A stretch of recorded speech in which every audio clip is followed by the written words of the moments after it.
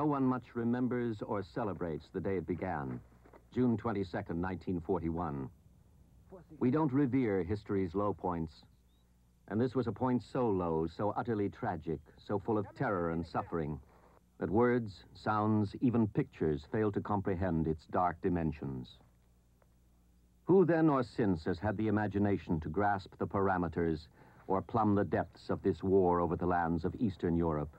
The raging hatreds, the appalling indignities, the terror, the killing, the slaughter of more than 25 million of the world's people.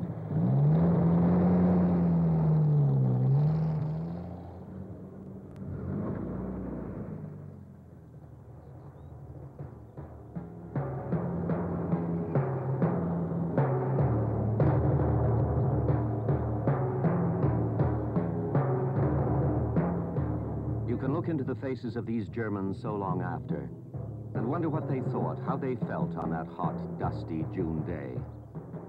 They were certainly smug and arrogant and supremely confident. Theirs was the superlative army which had swept Western Europe, which had prostrated France and humbled England, which would now easily destroy Russia.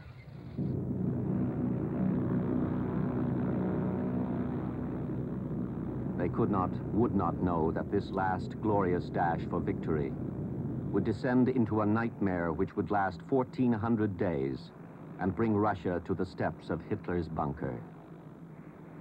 This was to be a war fought without compassion or soldierly honor, a titanic struggle in the murky atmosphere of kerosene and cordite, in choking heat and flesh-killing cold. A war which would soak the earth with the life's blood of nameless millions and warp and twist the very souls of those who survived.